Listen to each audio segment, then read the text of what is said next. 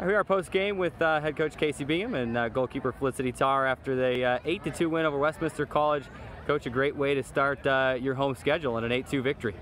Yep, great. Thanks. We're happy with the result, and for the most part, I mean, we did great things on the attack, and we knew they were a dangerous team on set pieces, and sure enough, they scored 2 goals on set pieces. So, but other than that, you know, we still did enough to win the game. Huge advantage in shots. You fired, I think, I looked at 26 shots on the game. How important is that to your success today and then throughout the season as well? It's going to be huge. I think the bigger stat is goals to shot ratio, which was so impressive from them tonight. So I'm really proud of the group. Felicity, you played 45 minutes in this one, pitched a shutout with a couple of saves in the first half. How nice was it to get home on your own pitch here, your own field? Oh, it feels so nice to be back home and to get a shutout for me. So I'm really proud, and to get a W from the team. So everyone did really good, and it's good to be back home in the heat.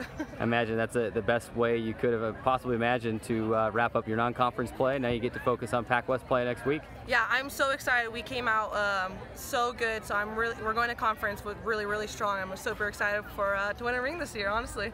All right, we hope so. Congratulations, you two, on the 8-2 win today. Thank you. Thanks.